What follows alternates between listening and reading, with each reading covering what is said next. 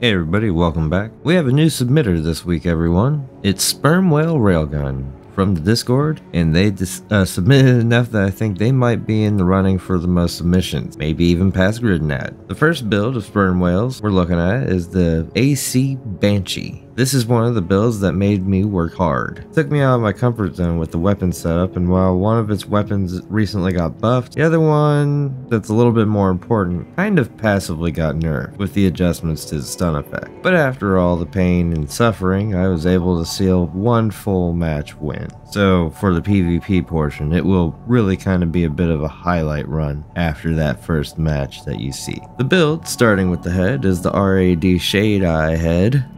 The core is the Noctdryer core. The arms are the VP46D arms. And the legs are again the Noctdryer legs, keeping it kind of speedy. In the internals, Sperm Whale used the Alula booster that we've been seeing a bit more of lately. The Oculus FCS, because everything about this build is up close. The Hakushi generator provides ample energy. And the assault armor makes sense being an up close and personal build, making it easier to land at any given time. In the right hand we are holding the VP66EG stun gun.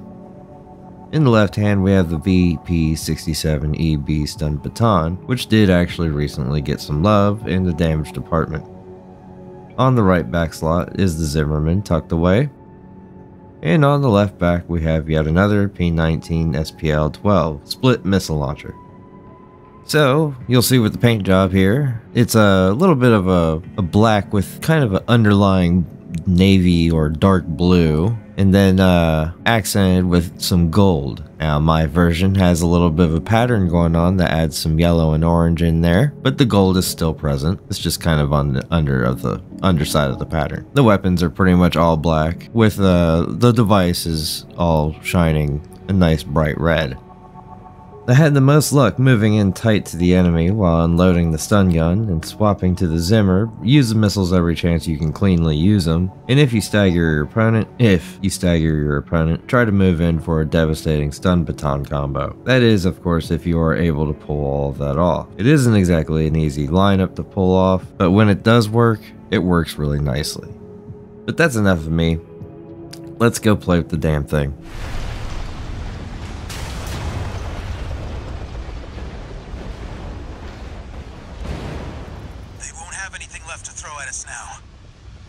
Thanks for the support, Raven. Commence mission. Wait, something's not right, 621. The battle's over already. Find out what's going on.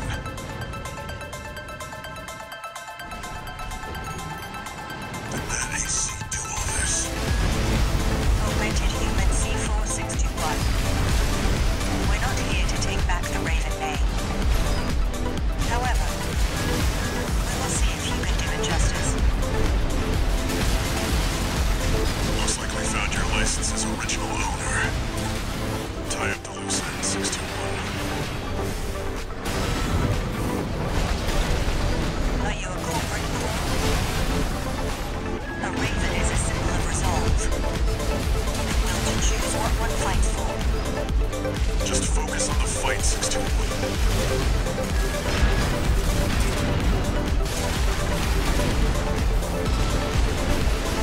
Yes, Raven, I feel it too. This mercenary has potential. The world to choose. AP at 30%. Raven, we can still...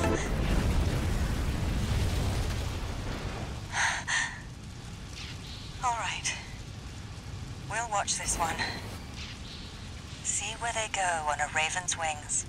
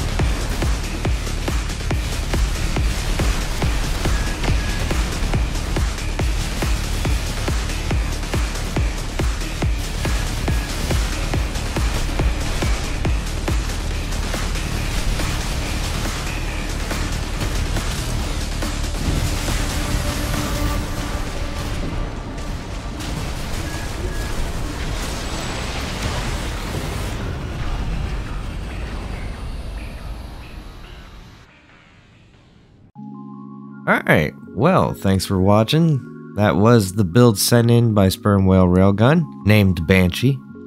Thank you, Sperm Whale, for sending that in, and thank you for sending all of those builds in. I'll get to them as I can.